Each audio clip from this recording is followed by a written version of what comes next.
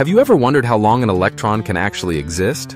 Scientists estimate that the minimum lifetime of an electron is about 6.628 years. That's an astonishing 66,000 Yata years.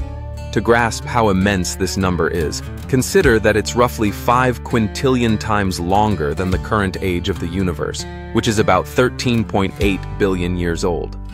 Electrons are fundamental particles, meaning they are not made up of anything smaller and are considered elementary. According to the standard model of particle physics, electrons are completely stable and should never decay. Yet, physicists continue to test this assumption by searching for incredibly rare events where an electron might spontaneously break down into lighter particles.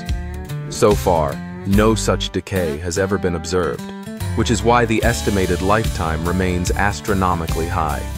Even if electrons don't live forever in an absolute sense, for all practical purposes, they might as well do.